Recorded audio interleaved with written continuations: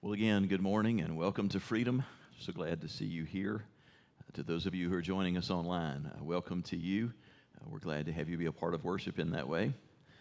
As Tony said, it is an interesting season, isn't it? As if a global pandemic and nationwide marches and protests were not enough, we decided to throw in a tropical storm to keep it really fun and interesting today.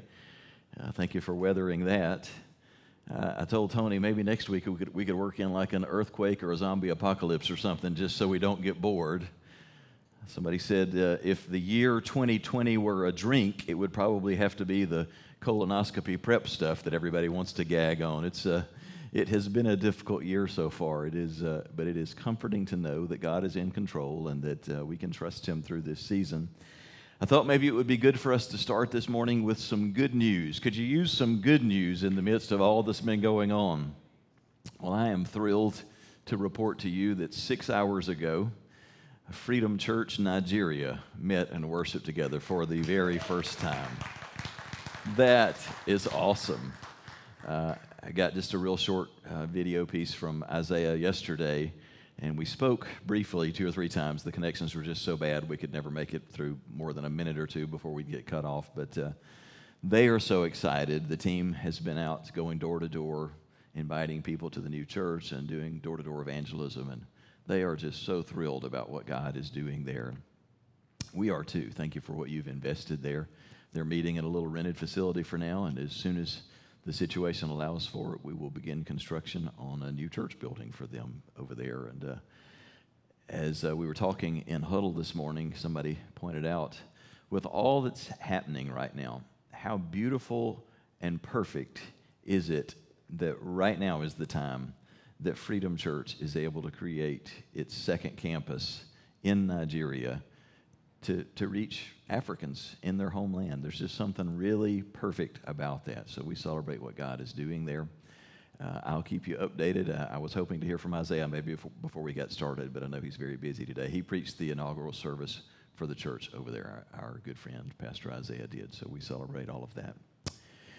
Well, today we're going to be in Joshua chapter 5. If you've got your Bibles, feel free to turn there, or you can just pull out your outline and work from there. I want to just go ahead and say a couple of things on the front end today. First of all, I want to be clear that what I'm going to talk about today is not intended in any way to be political. I don't have any interest in influencing how you vote. I really do not. So please don't misconstrue anything that you're going to hear today as an attempt to point you in one direction or the other, because I'm not interested in doing that. The other thing that I would say is that with what's being tackled today, in light of all that's going on in the country right now and now spreading to other countries, I think there's a timeliness that makes what we're addressing today significant. But I just want to say this on the front end. I'm going to say some things today that different people are not going to like. And it's not because I'm trying to be controversial. I don't have any desire to be controversial, but I get it. I will say some things today that some white folks are not going to like. And I'm going to say some other things today that some black people are not going to like. And what I'm asking all of us to do, whether you're here in the room or watching or listening online, is to trust each other enough and to love each other enough that we can talk about difficult things and know that no one is being attacked in the process. But there are times in life when within a family and within a group of close friends that we've got to be willing to tackle the tough stuff and to talk candidly about it, not for the purpose of putting anybody down or beating them up, but to say some things out loud to try and better understand what's really going on and what we need to do as we move forward. So I will just go ahead and say the latter third of the message is going to have some candor to it. So please still love me when we're done. Everything I'm going to say today is spoken out of a heart of love, not out of condemnation. I'm going to first tackle the biblical text, and then in the latter third of the message, I'm just going to share more specifically about the things that are going on in the country right now. But the message today in this series that's entitled Courage to Overcome, the message today is about overcoming personal bias. Where we pick up today is pretty much where we left off last week. The people of God, after 40 years of wandering in the wilderness, trying to move toward the land that God had promised for his people. They finally get to the edge of the promised land, and under Joshua's leadership, we saw last week, they miraculously get to cross over the Jordan River, and now they're about to take possession of this land that they have waited for generations to go and possess. But before they do that, the very beginning of Joshua 6 is going to be them having to tackle the first gigantic obstacle, and that is this huge walled city of Jericho, and it's such a challenge to think how they're going to take this city. But before they can do that, there is a profound set of truths that Joshua and the people must hear and understand. And so we have this very unique little section that's just 3 verses that we're going to focus on today. And I just think it speaks so clearly to a lot of what's happening in our country right now. We read in Joshua 15:13. Now when Joshua was near Jericho, he looked up and he saw a man standing in front of him with a drawn sword in his hand. Joshua went up to him and asked, "Are you for us or for our enemies?" "Neither," he replied, "but as the commander of the army of the Lord, I have now come." Then Joshua fell face down to the ground in reverence and asked him, "What message does my Lord have for his servant?" And the commander of the Lord's army replied, "Take off your sandals, for the place where you are standing is holy." And Joshua did so. I can only imagine that at this point in time, Joshua's thinking is all wrapped around one thing, and that is the next challenge. He's leading this ragtag bunch of essentially 2 million Jewish people who aren't really an organized nation, and they don't really have an organized army, and he is now leading them in what is going to be one battle after another as they face the cities in the Promised Land. And the first one is going to be a really challenging battle because Jericho is such an imposing place. And so you can only imagine how much his thinking is just totally dialed into how are we going to conquer these Canaanites? How are we going to bring down the city of Jericho? And as he's thinking about this, he sort of stumbles upon this figure. Now, we're not completely sure who it is. It's one of 2 people. It is either Jesus himself in the flesh, or it is the archangel over the armies of God who is directly under Jesus. It doesn't matter. It obviously doesn't matter which one it is because they both represent God's power and God's presence in the equation. But the thing that's almost humorous about it is when Joshua sees this figure, whether it's Jesus or the archangel, we'll just refer to him as the angel of the Lord. It's what the Old Testament does a lot of times when it's not really clear if it's Jesus or Jesus' representative in the form of an angel. But Joshua recognizes that this figure, this person, is mightier than anyone in his army. And it occurs to him that this is a warrior because he's standing there with drawn sword.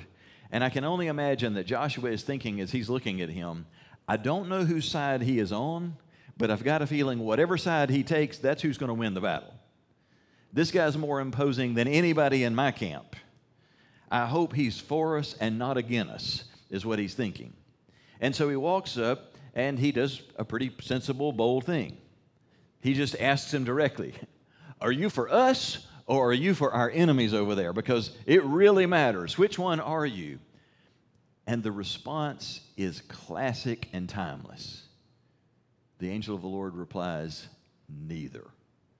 I am the commander of God's army, and I have come." The message is this: I didn't come to take sides, I came to take over. I didn't come to side with the Jewish people or to side with the Canaanite people.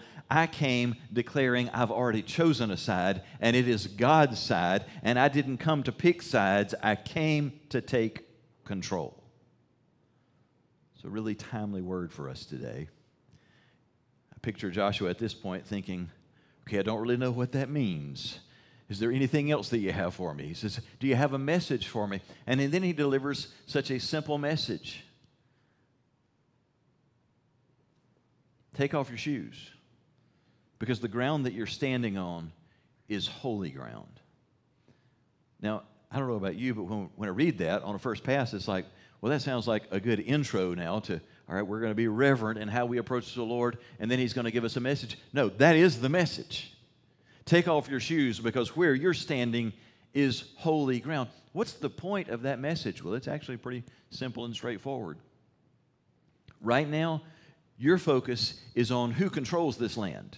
Who's going to get to take this ground? This is our land. This is going to be our territory. God gave it to us. We're going to claim this land, and we're going to control what happens on this land. And the Lord, through his representative, says this: don't misunderstand what's happening here. This isn't Canaanite ground, and this isn't Israelite ground. This is holy ground.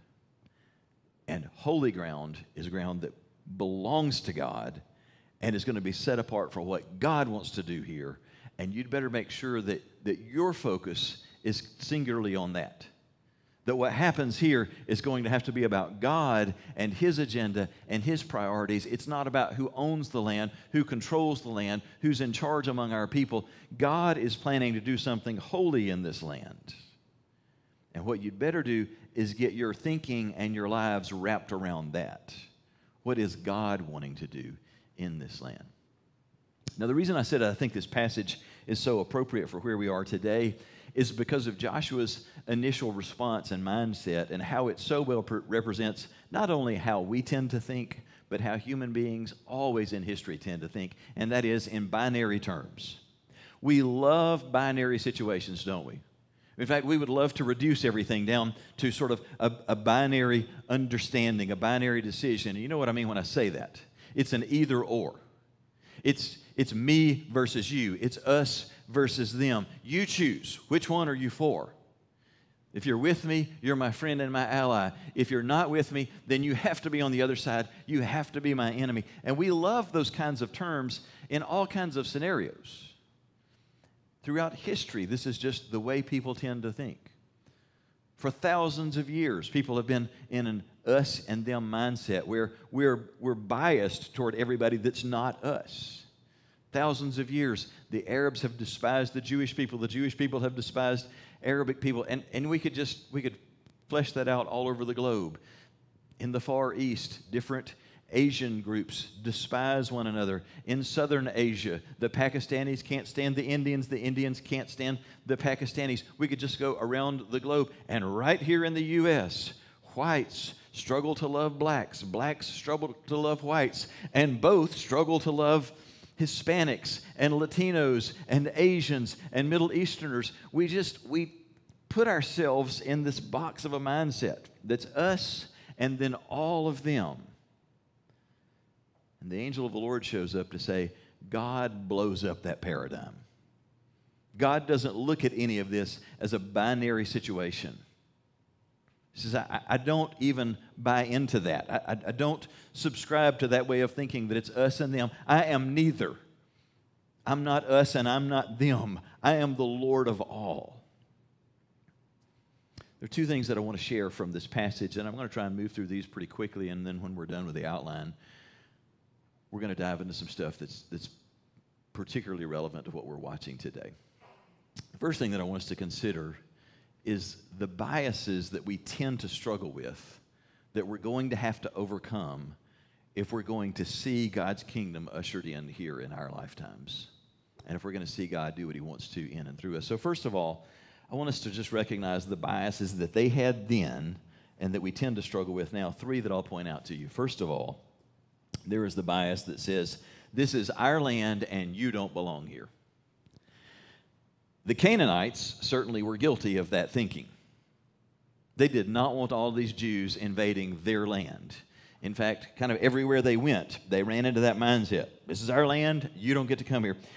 Numbers chapter 21 is a great example of that. When Moses is leading the people through the wilderness, and he has to pass through Amorite territory, and he knows they're a powerful people. They've got a vast army, and so they better be very careful. So he sends word to Sihon, the king of the Amorites, and says, may we please just pass through. We'll stay on the king's highway. We won't eat any of your food. We won't go into your vineyards. We won't consume anything. We won't harm anything. We'll just stay on the road. We just want to get through to the other side. And Sihon sends out a message and says, no, you can't pass through our territory. It's our land, and you don't belong here. You don't even get to walk through here. Well, it's a terrible mistake. He marches out with his army to attack the Israelites because they're not allowed in his land. And the scripture says, after he mustered his entire army and marched out in the wilderness against Israel, when he reached Jahaz, he fought with Israel. But Israel, however, put him to the sword and took over his land. People would talk about this for many generations to come because it was such an unlikely outcome. The same thing happened with the next king that they encountered, Og, king of Bashan, and the very same thing unfolded time and again. People saying, you stinking Jews can't come here. This is our land, and you don't belong here in the land. And they would try and send them packing, and they always ended up losing their land as a result of that. The great irony is that the Jewish people, once they had come in and conquered and had taken the Holy Land, they began to be guilty of the very same thing that the possessors of that land before them had done. They started thinking the same way. This is our land, and we don't like anybody else on our land. And they began to look down on every other group as being just almost subhuman. All of those pagan Gentiles, we don't want them among us. And it became such a pervasive bias and bad attitude that the Lord confronted it time and again through the prophets. A good example is Jeremiah. He did so repeatedly through Jeremiah, such as in Jeremiah 7, 5 and following, where the Lord says to his people through Jeremiah, I will keep you safe only if. Everybody say only if. That's the condition. I'll keep you safe only if you change your ways and are fair and honest with each other. Stop taking advantage of foreigners, orphans, and widows. Don't kill innocent people. Then I will let you enjoy a long life in the land that I gave your ancestors. This is a recurring theme in Jeremiah. If you want to enjoy the blessing and favor and the protection of God, you're going to have to start behaving differently toward the weakest and most vulnerable among you. And he says, children, the orphans, the widows, and the immigrants, the foreigners who live among you that you are so biased against. You've got to treat them with respect, honesty, and compassion. Friends, we struggle immensely in America with this. We're listening constantly right now to all of the black versus white stuff, and yet both groups, black and white, need to recognize we collectively struggle horribly with how we respond to immigrants in our country. Now, the last time I referenced this, a number of people took offense, no big shock, but they have misunderstood and misrepeated what I said and what I'll say again today. I don't know what our immigration policy needs to be in America, and I'm certainly not lobbying for any position. It's complex. I don't have the answers. I don't know if we need a wall or if we should avoid building a wall. I don't know. So I have no interest in lobbying anybody in a particular direction. I know that the answer is not that all countries should just open their gates and everybody go wherever they want to. I've never suggested that. The good news is we don't have to figure that out. That's not our job. Our job in that regard is to pray for and to elect godly men and women who will wrestle with these things and make the decisions. Our responsibility is to show God's kindness and compassion toward the people who are here. Because the simple fact of the matter is there are millions and millions of immigrants who are already here, and long lines more who are trying to get here. And rather than us getting tied up in knots over what we're going to do about the people who are here, we'd better just listen to what the scriptures say and show compassion and concern for the people who are here around us. We need to be honest in confronting our own personal bias toward people that we want to say, you don't belong here, this is our land. We need to hear the voice of the Lord saying, it isn't their land and it isn't your land. It's holy land. It is God's land. The scripture says the earth is the Lord's and everything in it. We are just tenants on his land. So we'd better be careful how heavy-handed we are in defending who gets to come on what we think is our land. It's his. There's a second bias. It is the bias of thinking power and might make us right. The people in Jericho and other people groups in the Holy Land certainly were guilty of that thinking. The very next verse, if we continued reading, is Joshua 6:1, where it says, "Now the gates of Jericho were securely barred because of the Israelites. No one went in and no one came out." The Canaanites thought, we are, the people of Jericho, we are secure. We've got the army, we've got the chariots, we've got the huge wall to this city, and we're going to control the day. We've got the power.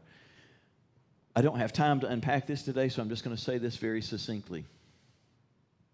Any of us who find ourselves in positions of power, and I'm just going to be real honest about things today, that would include everybody that's seated in this room today.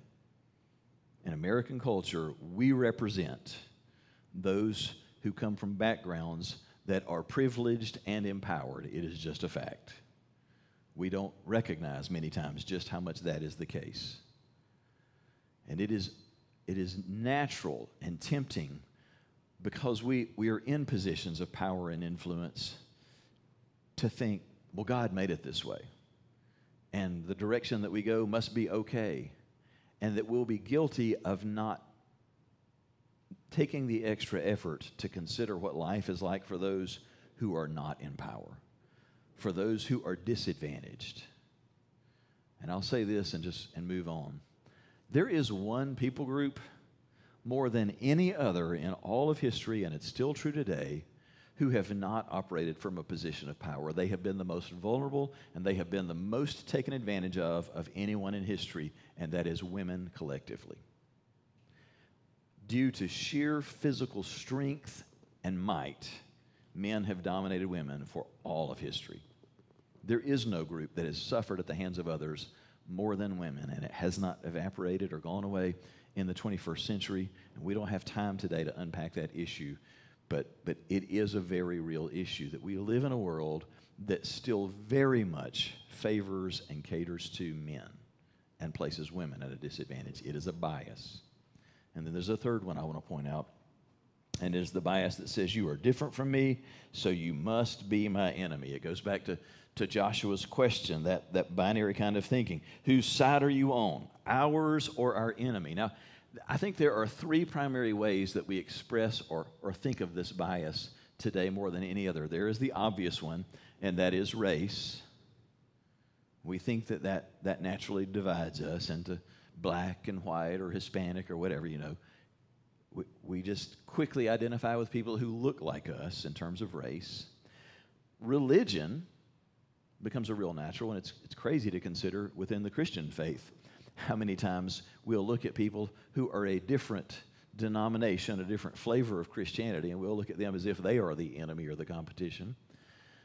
But far worse within the realm of religion, that we tend to look at people of other faiths as if they are the enemy.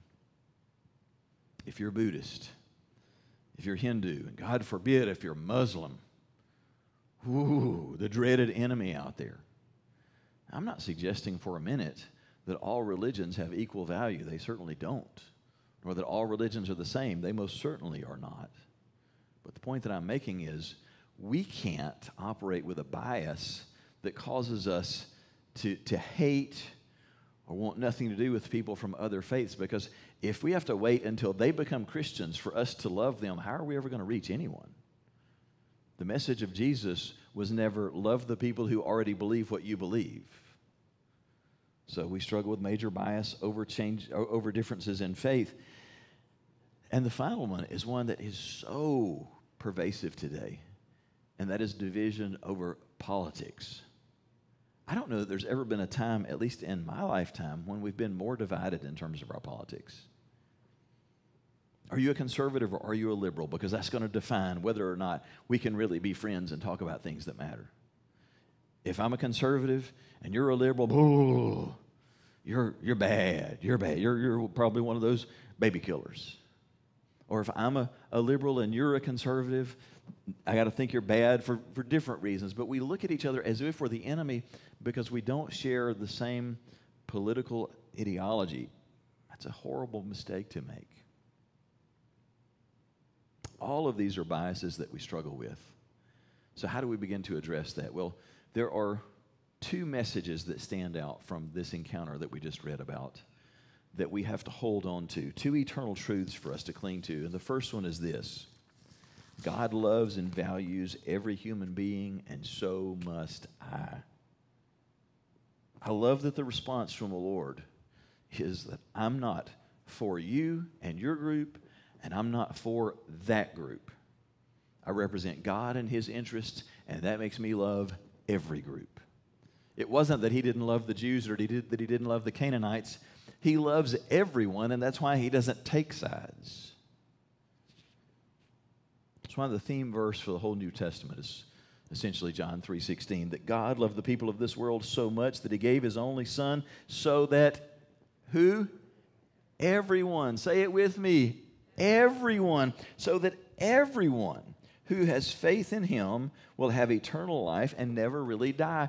God sees what He built into every one of us, and He loves every one of us.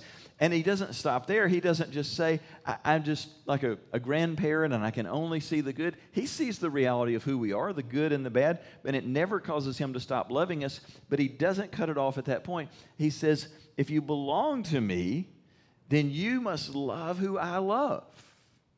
John makes that point powerfully in 1 John 4 when he says, if anyone boasts, I love God. Well, who in the room would boast, I love God? I would. I hope you do. He says, if you boast that you love God, you can't go right on hating your brother or sister, thinking nothing of it. If you do, you're a liar. Because if he won't love the person that he can see, how can he love the God that he can't see? The command that we have from Christ is blunt. Loving God includes loving people. You've got to love both. It's a pretty simple and profound argument, isn't it? Don't say that you love the God that you cannot see with your eyes if you do not love the people who are made in the image of God. It's easy for us to lose sight of how wonderful and unique all humans are above everything else in creation. That we're made in the image of God. Genesis 1:26, such an important truth here. When God is voicing His plan in creation, and when the Godhead speaking to one another say, let us make human beings in our image, make them reflecting our nature so that they can be responsible for the fish of the sea and the birds of the air, the cattle, and yes, earth itself and every animal that moves on the face of the earth. Do you recognize what an incredible endorsement, what a huge declaration this is over all of us, that God says, I am going to make you way more than anything else in creation to bear my image. You're going to be like me so that I can give you authority over everything on the planet. Every human being of every color, every tribe, every religious group, all of us still bear the image of God. Does that mean we're perfect or that we're little gods or we're going to become gods? No, none of the above. But it means that there is something wonderful, beautiful, and very good in every one of us. And we have to stay conscious of this.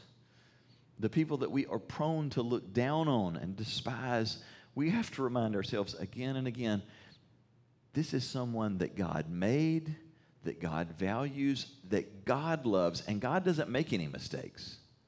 So if God loves and values them, I have to choose to do the same, even if they are very much unlike me.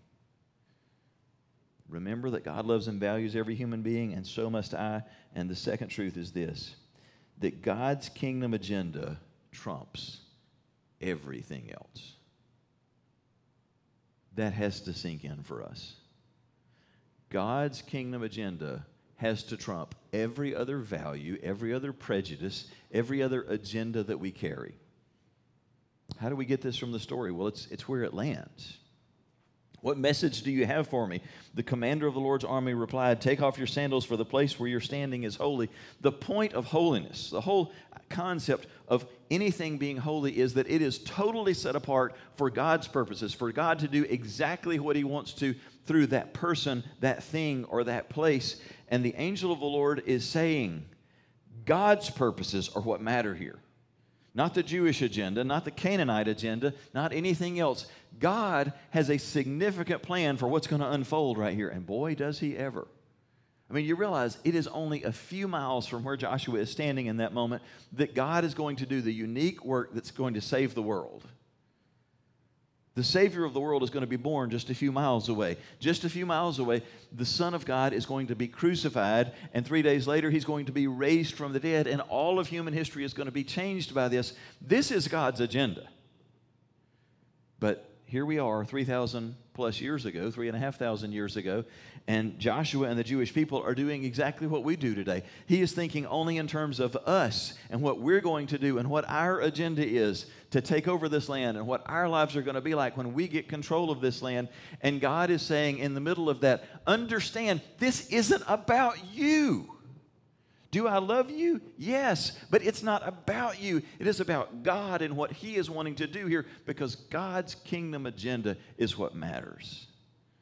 Now, that's a real generic phrase or concept for a lot of us. What do we mean by God's kingdom agenda? It means that ushering in the kingdom of God with all of the values and good things that are a part of God's righteous rule in our lives get ushered in. That means that justice for everyone is ushered in. That means that we now are defined by compassion, grace, generosity, forgiveness. When God's kingdom agenda is the priority, understand the King himself, the Scripture says, the foundations of his throne are righteousness and justice. Where we are committed to the same things that he's committed to. We're committed to doing what is right and to making sure that people always get justice. Passages like Luke chapter 4 spell out so much of what God's kingdom agenda is. When Jesus is announcing his ministry in Luke 4, he says, "The Spirit of the Lord is on me because he has anointed me to proclaim good news to the poor. He has sent me to proclaim freedom for the prisoners and a recovery of sight for the blind, to set the oppressed free, to proclaim the year of the Lord's favor." Do you see God's kingdom agenda in that? I am here to bring justice and help to the poor, to the blind, to the sick, to the oppressed, to those who are vulnerable, to those who are hurting. The kingdom is going to bring real help to them, and the kingdom is ushered in through ordinary people like you and me. To that end, Jesus declares his mission. The Son of Man came to seek and to save those who are lost. You recognize most of those that Jesus is seeking who are lost? The majority of those people don't look like us. They haven't embraced our values. They don't vote like us. They don't think like us. They don't worship like us. And yet Jesus loves them, and his kingdom agenda is to include them and to bring them in. In Revelation 5, when we were given a glimpse of the worship that's happening in heaven and the glory that's being and credit that's being given to Jesus, in Revelation 5:9, the words of adoration in heaven are to Jesus. "With your blood you purchased for God persons from every tribe and language and people and nation." Friends, this is God's grand purpose in all of creation. That he would form a family of people for himself that would be made up of people from every group on the entire planet. That's a powerful picture, isn't it? It's not going to be white heaven. It's not going to be American heaven. It's not going to just be Western or European heaven. It's going to be the family of God that comes in all flavors, all colors. It's going to be so incredibly diverse. And in heaven, they are celebrating that fact right now. They are worshiping Jesus, who with his sacrifice, with his death, burial, and resurrection, he is pulling together this incredibly beautiful and diverse family. And we can't get in on what God is doing. We can't walk in the power and anointing of God unless we embrace his mission and his values. So let me ask this question. How does this relate to all that's going on in America today? There's so much noise. There's so much tension. There's so much energy being spent. It's really an interesting time. Not a lot of people are having fun in this moment, but it is a moment for us to learn from, and it is a moment that we need to understand and hopefully be able to speak into. I want to just share a few thoughts with you about the moment that we're in and how the truths that we just looked at in Scripture relate to this moment. Now, first of all, I want to just share a general observation. Maybe I'm right, maybe I'm wrong, but I'll tell you the first thought that I have about what we're watching is I think that what we're seeing is certainly significant, and there's a lot that's positive about what we're witnessing across the country right now as countless people are speaking out and taking part in protests. And look, I get it.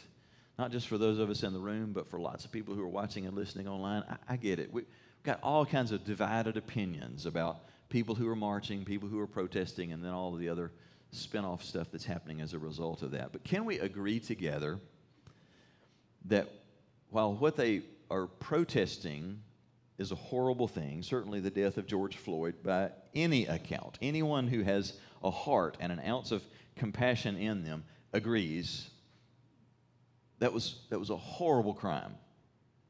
Never should be excused, never should be allowed in America. There's nothing to debate there. We all understand that.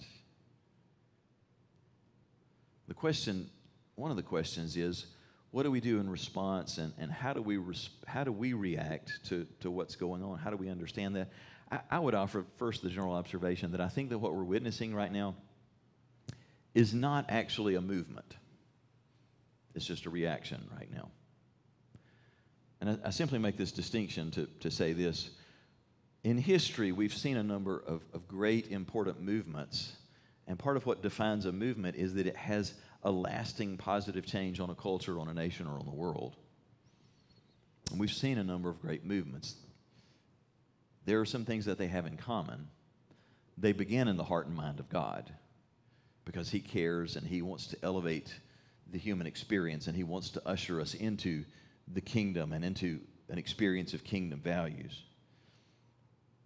And so it starts with the heart of God, and then God communicates something to a man or a woman or a handful of people who begin to be burdened for and passionate about this thing, and then that begins to spill over on the lives of others. And these people lead in a movement, but they also shepherd those who are a part of the movement, and it has lasting positive influence. Think about some of the great movements that we've seen in history. The Reformation is certainly a clear example of that, and there were a handful of godly men that God used to lead in that and to shepherd it, to define the direction and the boundaries of what was going on so people didn't just run off in every direction.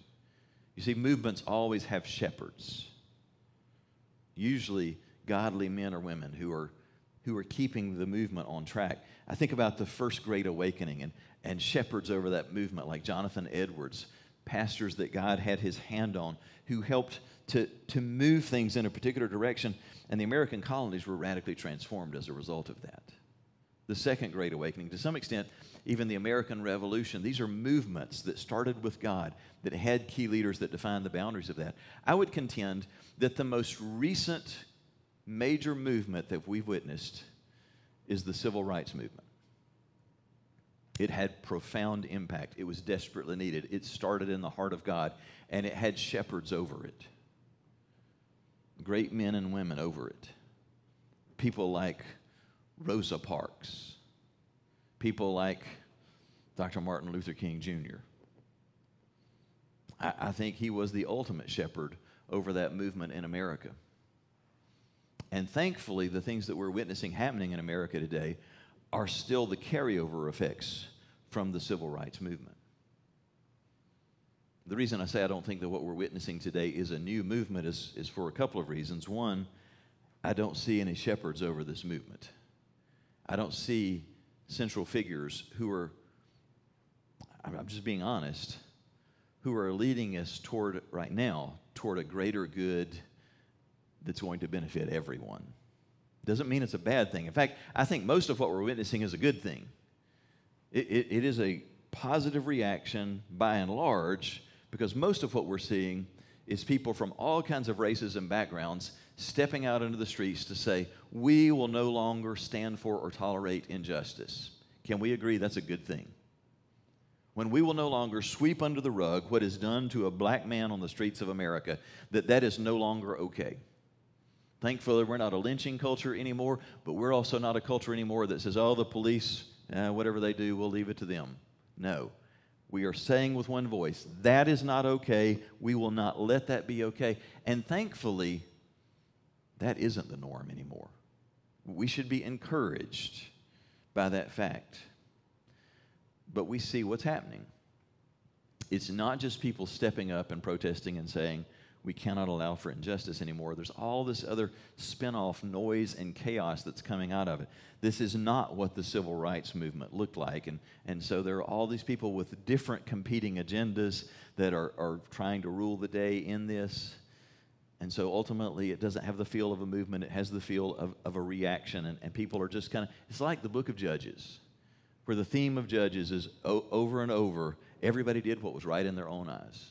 And so there would be chaos until a judge arose, a God-appointed leader who would call people back to order and back to movement in a particular direction, and the chaos would be quieted. Well, right now, we're seeing all of this spin-off chaos for lack of there being clear direction and shepherding. So that's part of what's going on right now. But here's another part of what's happening today that it's important for us to recognize. We're being herded like cattle right now. White America and black America. We are being herded and prodded in specific directions. And ultimately, the source of that herding and prodding is hell itself, is the heart and mind of Satan. Because he loves bias, he loves division, he loves stirring up distrust and hatred. The truth of the matter is, America has made tremendous progress over the last century and over the course of most of our lifetimes. Great progress has been made, and nothing in the last 2 weeks or in the last 5 years has undone that progress. If we just pay attention, it is clear the fact that people are in the street saying, no more will we allow for injustice, that is a clear sign of progress. But here is the herding and the prodding that's taking place. Now, I'm going to say some things directly to white people, and I'm going to say some things directly to black people. And I know we live in a time where we even just get offended by what we get called. Can we just love each other enough to let that stuff go? I know we're not really white, although I'm pretty close. White people aren't really white, and black people aren't really black, but we've got to call each other something. So for simplicity's sake, I'm going to say white people and black people, and let's not get offended by that. There are some things that white people need to understand and some things that black people need to understand. White people, we need to understand that we are being fed a message that is eaten up with lies. And I'm going to say it candidly. The heart of that message is about those black people. What a lazy bunch of thugs they are. That all the rioting that you see, all the looting, it's just those black people. That's just how black people are. They're lazy. They want something for nothing. They'd rather sit at home and wait on a check or go break in and steal somebody else's stuff. That is the lie to white people. And unfortunately, massive numbers of white people believe that lie. You don't have to put on a white robe and a white hood and go to a Klan meeting to believe the lie and to be a white racist. It is alive and well in America. We know that it is. Unfortunately, we've become civilized and socialized to the point that we've learned you don't get away with saying certain things in public anymore, so we reserve our spoken racism for what's spoken in our homes. And we continue down that road because we believe the lies about black people, that they are somehow different, that they are somehow inferior, that they are lazy. These are lies from hell that the enemy wants you to believe, and we are constantly having that reinforced as we see on the images of our TV screens and our smartphones and computers, the images of the looting that's taking place. Are there criminals out there who are doing things that are completely wrong, and are they trying to hijack what's happening in America? Absolutely. But do not let those images that represent a very small fraction of the population affect how you look at people whose skin color is different from your own. There are lies being fed to black people as well. And it's not hard to figure out what those are. To black people, the message is white people hate you, the police hate you, and all of these folks want to take advantage of you.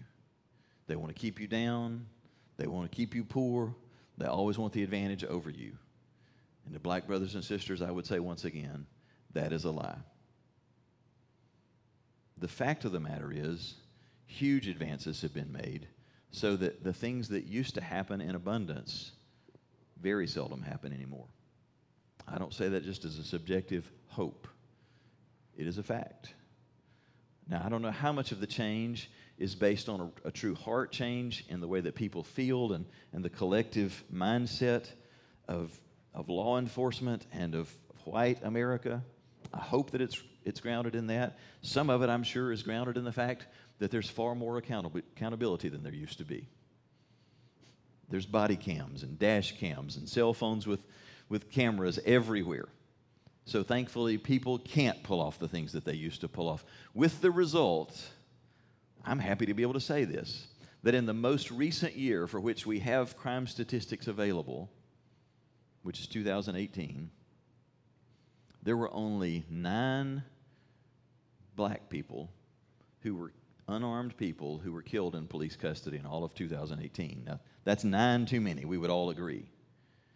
But in 365 days, in 50 states, there were 9 victims who were killed. Black people who were killed, unarmed, by the police. The reality of the matter is, there were more than double that number of white people who were killed. And I know it may seem like, well, that's still disproportionate when you consider the numbers. Well, here's a part of the hard reality of the numbers. There are a lot more black people being arrested than white people. And I know this is where things start feeling uncomfortable for people like, oh, are we going to really talk about this? Yes, we are. For the people who were actually taken into custody in America, white people are 25% more likely to be killed in custody than black people. I don't know that that's something we ought to celebrate, but in some sense, that's progress. That there is no longer systematic killing of black people who are incarcerated. I know there's still such a thing as profiling. I know that there are still incidents where people are treated wrongly because of their race, but the truth of the matter is the police have never in the history of America been as careful as they are today about how they treat American citizens, whatever their color.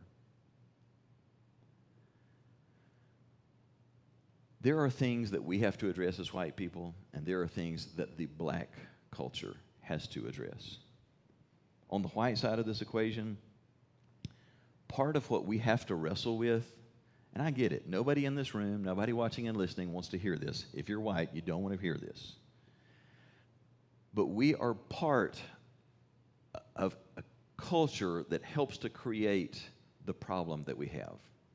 And part of the problem that I'm referencing is, just a couple of examples, that black men in America represent 6% of the population, and yet they commit 44% of the murders in America. Black people across the board represent less than 13% of the population, but they commit 50% of the violent crimes. Now, white people are apt to hear those statistics and go, yeah, see, it is what I thought. That's why I feel the way that I do. You've believed a lie if those statistics just reinforce that feeling. That should be a warning signal to you that I do struggle with bias and racism, because what we don't want to hear, that we must accept, is that white culture over time and still today helps to create an environment that fosters that. When black children grow up in poverty with a limited number of open doors, and when they grow up in environments where they don't have daddies so much of the time as a part of the equation, and tragically still to this day in America, 70% of black children grow up in homes where there is not a father present in the home. Once again, white people are apt to go, oh, see there, they created that problem. Friends, we created that problem. Our ancestors created that problem. And yes, it does go back to slavery times. And I know white people get bowed up when they hear that. We got to build a bridge and get over it. As white people, we love to say, I've never had a slave. I've never been a part of the whole slavery thing. No, we didn't own slaves. Our ancestors did. And in those days, we created situations where the black families were consistently being broken up and where fathers didn't get to be fathers in the home. And the black community has never recovered from that.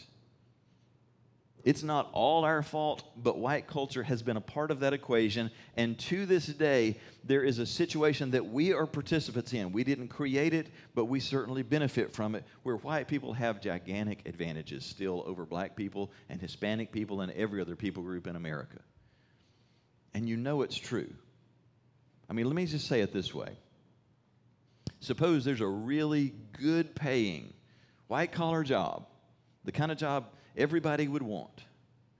If I or my wife apply for that job, and a black man and a black woman who have equal education, equal intelligence, equal experience and background, the four of us apply for that job, you know at least 8 or 9 times out of 10, one of us, Jackie or I, would get that job, even though our skill set and background was the same. That's the world we live in. And if we want to really take that all the way to its natural end, I get the job most of the time because I'm white and I'm a man. And we enjoy that benefit.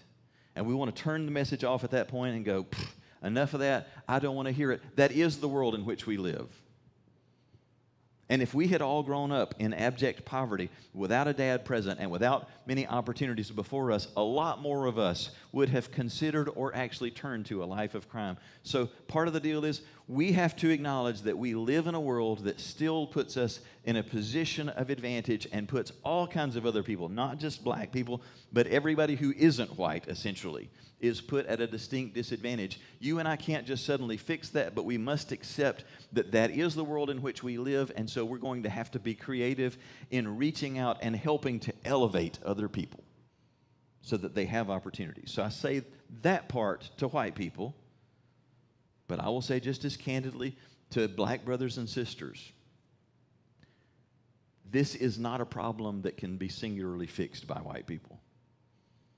We want to see justice for everyone. We don't want to see another black man or a brown man or a white man die unjustly at the hands of the police. We don't want to see people experience hardship as a result of profiling, but understand that will not just go away.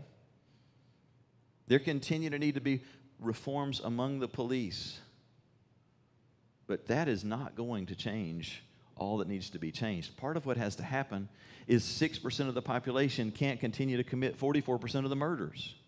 13% of the population can't continue to commit 50% of the violent crimes, because as long as that happens, police are going to look at black people differently. Something has to be done to change that part of the deal, and part of it is what happens in the home has to be different. And so, black brothers and sisters, there has to be a commitment from within the black community. We're going to do this differently. We're going to expect more. We're going to have to all do our parts here. And in this, we're going to have to accept and even celebrate some of the good news and some of the hard stuff. I mean, right now, there's all this marching and protesting over injustice because a man has died at the hands of a police officer. I'll tell you what, I haven't heard anybody report on the news. And we should be offended by what happened here. But nobody on any news channel that I'm watching is saying that for every black man that is ever killed in police custody now, there are 18.5 police officers who were killed by black men in America. Friends, that part of the narrative has to change too. We can't make the police the bad guys and say it's us against them. There are problems in the white community. There are problems to be overcome within the police force, and there are problems in the black community.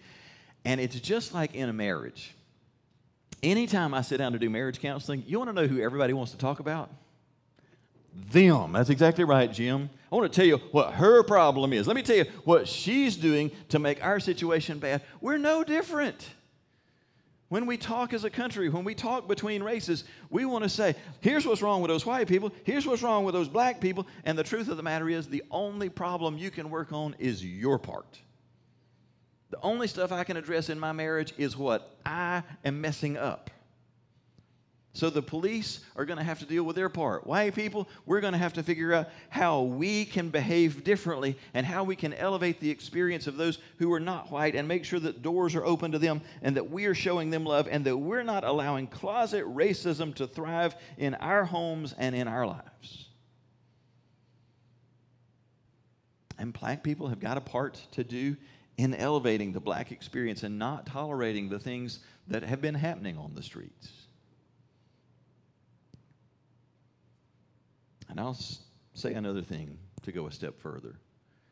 One of the things that has become a really, I don't know, a point of friction and tension in this is we know what the theme of the marches has been. More than anything else, it has been Black Lives Matter. We've heard this for the past several years.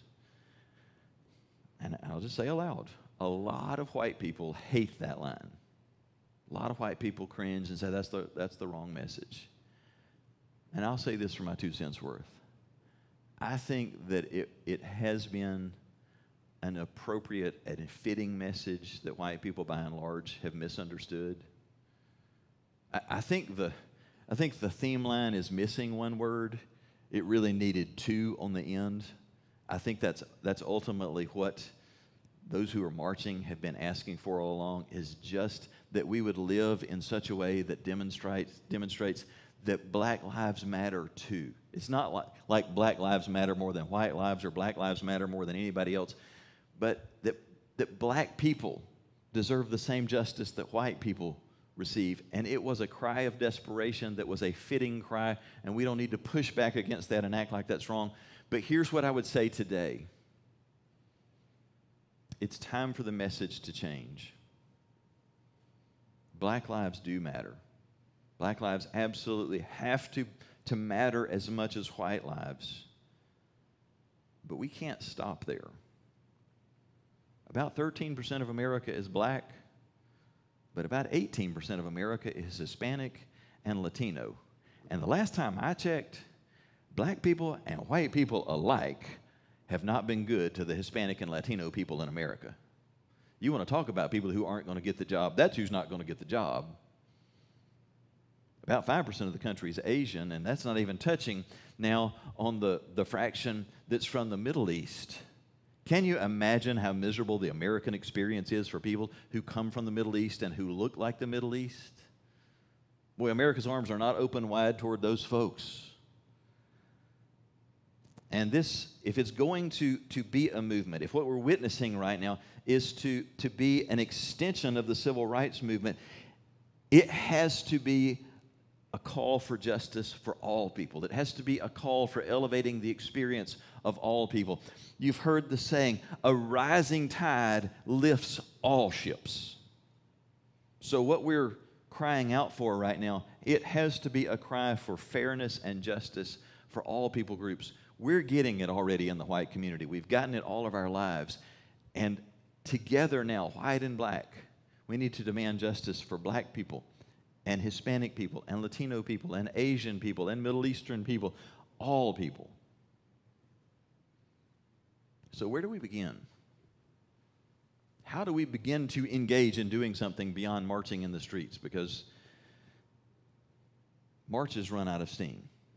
And this one will soon run out of steam, the marching part. What do we do? Well, I think the first part is pretty straightforward. We don't do anything of any lasting value unless we first get honest about ourselves, our biases, our prejudices, and we truly repent. The worst thing I think that could happen in light of all that's going on in the country right now is that we would just become more jaded.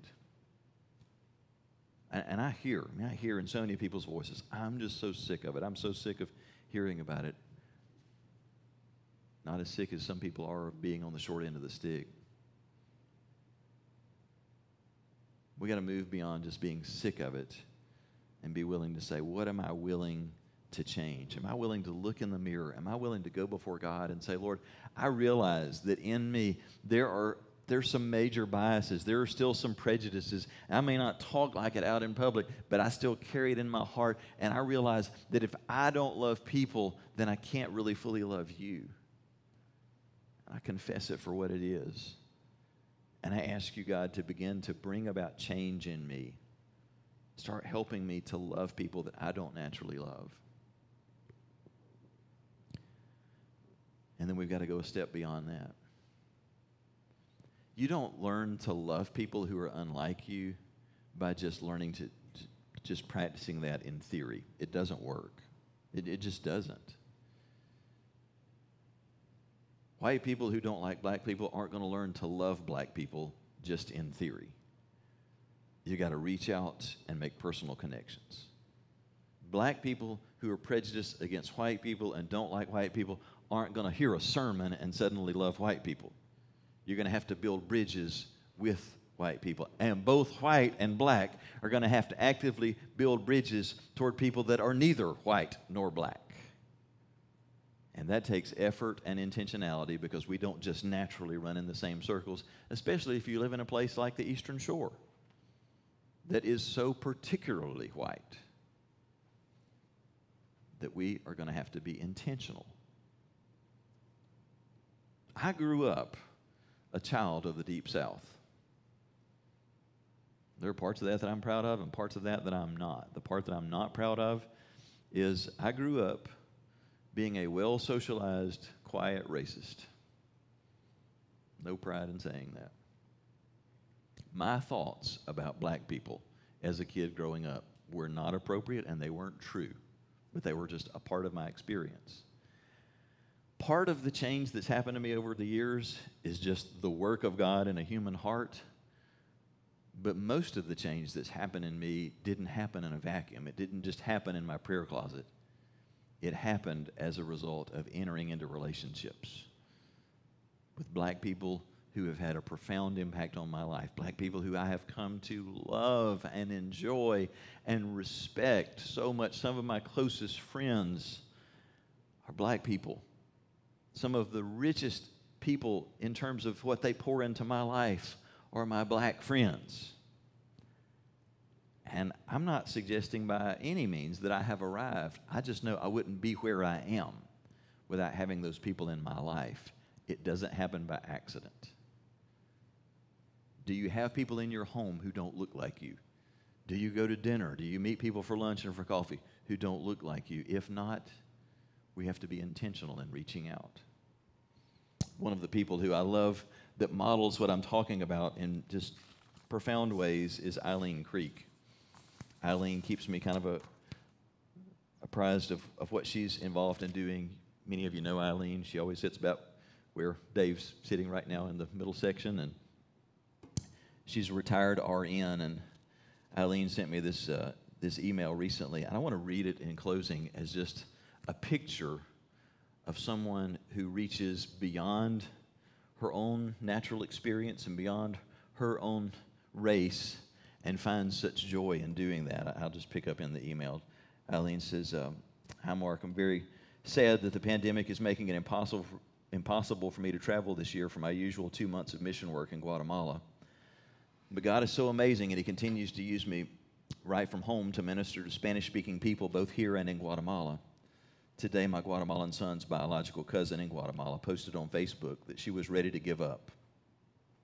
I messaged her, and it turns out her family of 5 has no food. Thanks to the generosity of Freedom Church members who have donated money for my work, I was able to wire her grocery money with advice from Mary Purvis about how much would be adequate, etc. I took 2 phone calls today from Guatemalan friends in Foley who needed me to interpret over the phone while they were in the ER with their little son who fell off the couch and had a nasty forearm laceration. The ER doctor was very patient with our over-the-phone interpreting, and the child was cared for. The Honduran lady in Fairhope who was homeless is now in a trailer after I was able to connect her with assistance from Ecumenical Ministries and food from Freedom Church. She's still looking for a job, no English, no transportation. I still take nearly daily phone calls from the lonely 18-year-old Guatemalan boy in Mobile Metro Jail. Mary Purvis put me in touch with a man in Guatemala that I knew from our mission trip clinics who is now in prison. He was in desperate need of medication and food, so I was able to use some of the donated money for him. He now visits with me almost every day on Facebook Messenger. He will need ongoing funds to purchase medications for a serious chronic illness that the prison does not treat at all. I'm sorry for this message getting so long. I just love to share with you the things our Lord is letting me do using my Spanish fluency and my familiar with and love for Hispanic people. Believe me, I could go on and on. I really appreciate your prayers and support and the donations from church members that have allowed me to make financial contributions when necessary. I'll see you online Sunday, Eileen." That's beautiful. As an ordinary person, without any kind of extraordinary resources, just saying, "God, use me to love people who don't look like me. And right here in very white Baldwin County, she has more opportunities to meet more needs and have greater impact than we could ever imagine. And she doesn't have to take out an ad in the paper.